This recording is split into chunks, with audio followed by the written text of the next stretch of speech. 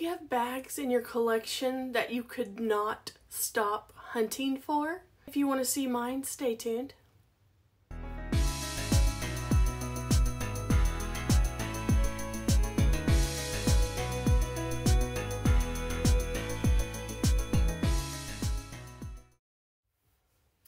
Hello, my name is Andrea and welcome to my channel, AKBBags, and thank you for joining me in the Babe Cave today. And if you like handbags and accessories and vlogs, go ahead and subscribe. But let's talk about the thrill of the hunt. What do you guys do? Because I'm going to share 6 bags that it was all about the thrill of the hunt and what I looked for, how I looked for it, what I looked for. And so let's start with this one I've had for several years, and this is when the thrill and the Pochette Matisse was like blowing up, and I didn't want to spend the money on it, and then the Coach Cassie came out and I hunted. I looked at videos for this bag. I watched reviews of this bag. I saw the price. I don't know what they were new, but I didn't want to spend it. And I searched on Mercari back when it was a little different. Mercari is not my favorite platform right now. There's too many fakes. But back when there wasn't, I found this beautiful Aurora pink gunmetal hardware for $125. Snatched it up.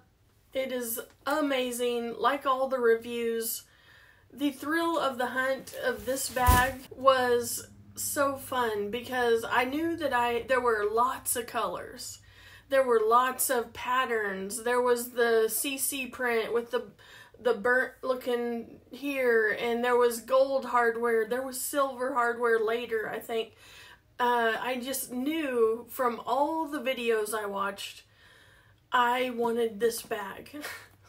So the thrill of the hunt was big time on Poshmark, eBay, Mercari. I wanted to find this bag in great condition, which it still is, and I didn't want to pay too much. I knew it would hold all my essentials. I knew that I would love the top handle, the crossbody strap. I just knew this bag was meant to be mine, and the thrill of the hunt was totally there. And I really like this beautiful soft pink. I have worn this to death and have enjoyed it, and still has not left my collection, and I still love it. I'm gonna make this a tag video because I have 6 bags I'm gonna show you that I hunted down, and I would like to see your bags that you hunted, that you watched videos, tons of videos on from other YouTubers, or reviews on, or how much does it hold? What are the dimensions? You know, those are the bags that I researched to death, and for the price, I wanted it for the right price. So I'm tagging, and I'm leaving this tag open to anyone that wants to do it. But I will put some down below because I know there is more than just me that has hunted down bags. And so let's start this tag up and enjoy the fun. I'm going to show you this next one is a Teton bag from Dooney and Bourke. I watched a lot of videos on this, what are the color block type of bag with, and they came with green and red and blues and tans, and this is my Teton bag, and they came out with like a bucket bag and other styles and colors, and there's a lot of them. And so I went down the Teton Dooney and Bourke rabbit hole and watched reviews, and I wanted to know how to authenticate. That's another reason the thrill of the hunt is there, but you also want to make sure it's authentic. And I've told this many a times, but in case you're new, on the Dooney and Bourke's, typically there's a tag or they've cut the tag, and that means it's real too, but you also want to know if there's a serial number below the Dooney tag. So I did lots of research on this. I wanted my own Teton bag. I didn't want to pay $300 or $400 because sometimes these are high. I'm not sure now. This was years ago. And I didn't want it totally beat up. You know, it's in really good shape. I'm not sure how old this bag is, but I hunted down the perfect Teton collection crossbody bag with this little pleating, you know, it's just gorgeous. So this is another one that I was hunting for and found. The next one is a little heavy. So let me explain. The craze of the multicolor Speedies, Petite Noir, the Pochette Accessoire, like all the multicolor Louis Vuittons I was obsessed over 3 or 4, 5 years ago, and I wanted my own piece. And I always wanted the black multicolor Speedy 30 in all the beautiful colors. I searched Fashion File a lot. I waited for a sale. I didn't want to overpay for a multicolor bag, but I knew that this was on my wish list. I always wanted the black multicolor, and look how just beautiful this bag is. If you don't have at least one piece of Louis Vuitton Murakami piece like this, you need one. And I'm not sure if they're re-releasing more multicolor in the future, but I would grab one now if you are interested, because I think these are going to go up in value.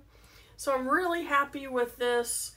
I hunted the perfect one with, I did want at least one pink LV up here. I have 2 purples and a green, and they have so many combinations of LV placement, or the placement is all the same, but the colors can all be different. I've seen some with like 3 pink LVs and 1 blue, or so yeah, you get to choose your color pattern that you want on Fashion File, or the Real, or whatever you trust on the secondhand market for Louis Vuitton. I loved finding this. I think I put it on reserve, so I made payments, paid it off. It is my unicorn bag, and I loved the thrill of the hunt on this bag. It is really big, but you know what? I'm kind of getting back into big bags, so glad I got it. This next bag is the Coach Soft Tabby, and it's in the turquoise and the navy blue. And I kept seeing unboxings of this bag over and over with different colorways, with pinks, with reds, with all the colors.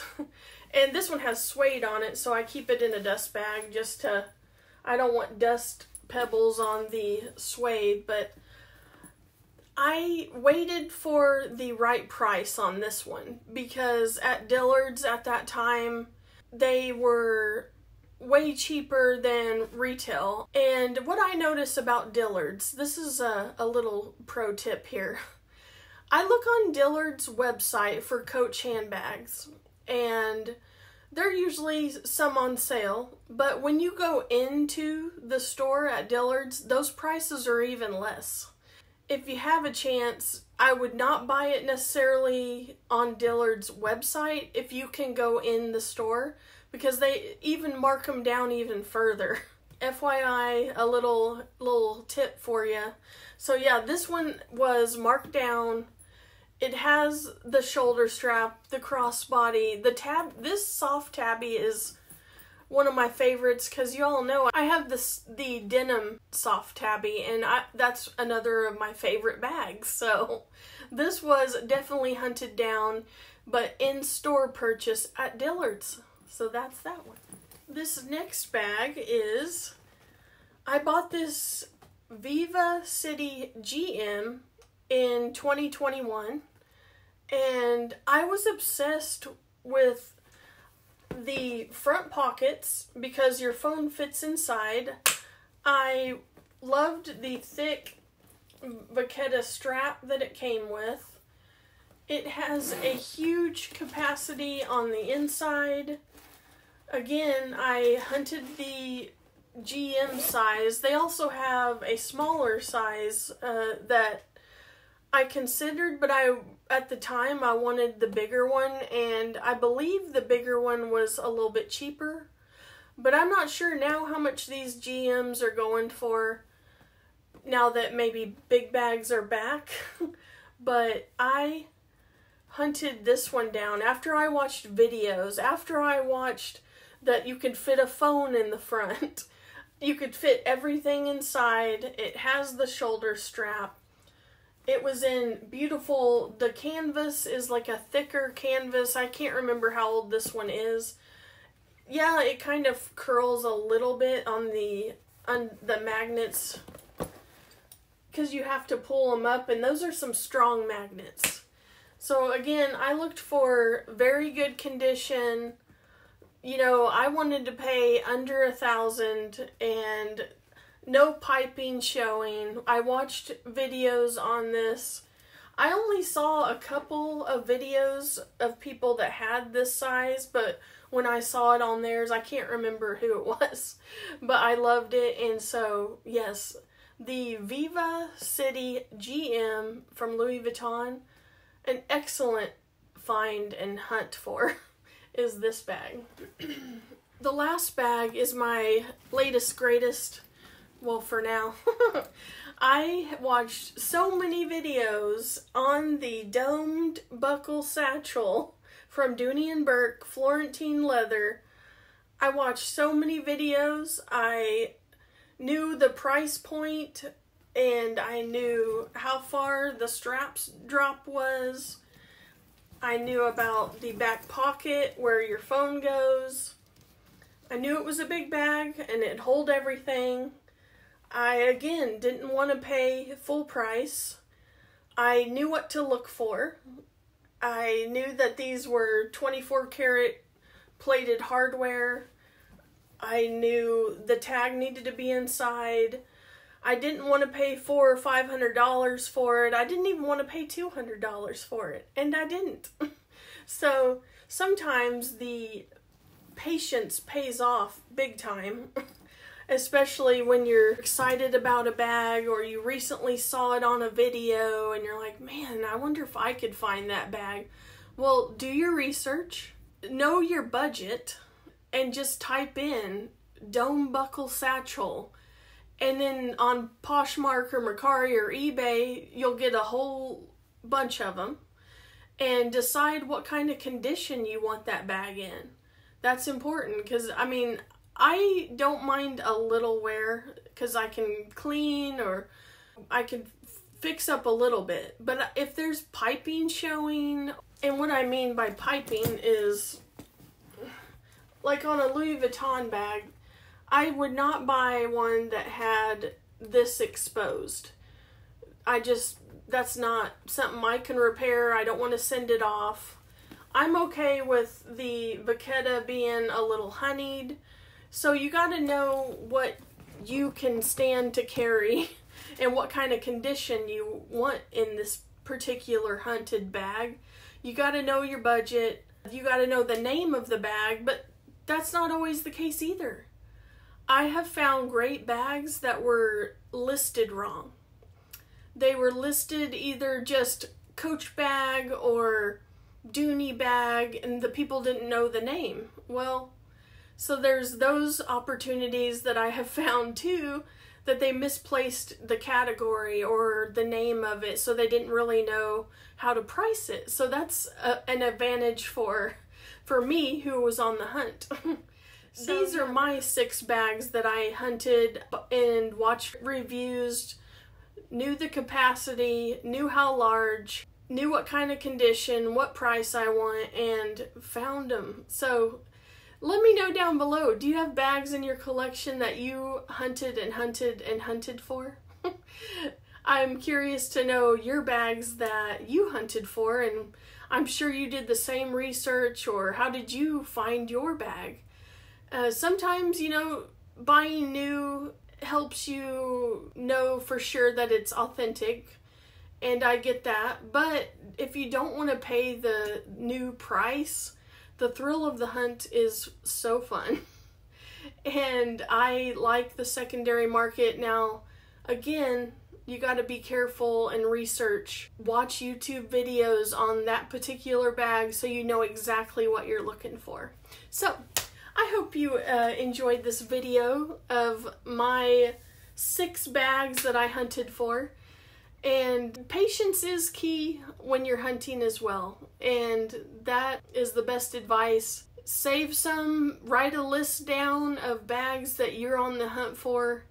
And patience does pay off. So if you don't mind, hit the thumbs up for me if you like this video, and subscribe to my channel.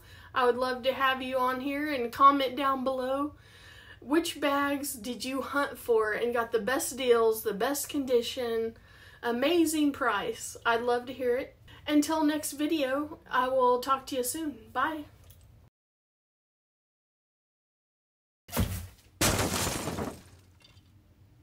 Something just tipped over next to me.